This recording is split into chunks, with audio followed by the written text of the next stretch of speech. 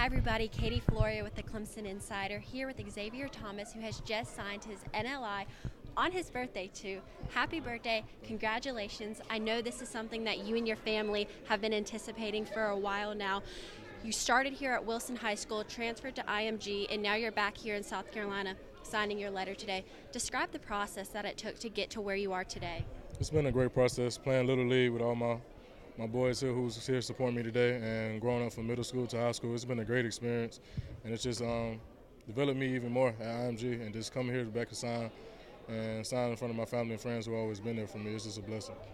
Now, you were selected to play in the U.S. Army All-American Bowl in San Antonio, which is a huge honor. Then you're enrolling in Clemson for classes next semester. What are you most looking forward to about the new challenges and expectations that lie ahead of you?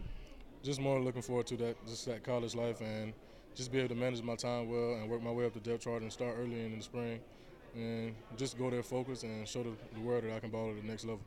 When you think back to last April when you verbally committed, why Clemson? What stands out to you about the coaching staff and the program as a whole? Just the great culture they have there.